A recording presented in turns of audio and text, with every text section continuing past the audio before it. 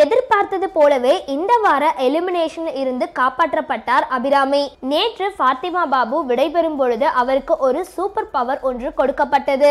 அதில் இந்த வாரத்திற்கான தலைவர் பொறுப்பில் போட்டியிட 3 நபர்களை தேர்வு செய்யுங்கள் என்று கூறினார் கமல். அப்பொழுது அபிராமி, தர்ஷன், சாண்டி ஆகியோரின் பெயரை ரெக்கமெண்ட் செய்தார் ஃபாத்திமா. இந்த நிலையில் தர்ஷன், சாண்டி, அபிராமிக்கு டாஸ்க் ஒன்று கொடுக்கப்பட்டது. ஆனால் அந்த டாஸ்க் ஆரம்பித்த சிறிது நேரத்திலேயே சாண்டி மற்றும் தர்ஷன் அந்த டாஸ்கில் இருந்து விலகி அபிராமியை வெற்றி பெற செய்தனர். அப்படி இருவரும் விட்டுக் கொடுக்க எதற்காக இந்த டாஸ்கை வைத்தார்கள் என்றே தெரியவில்லை.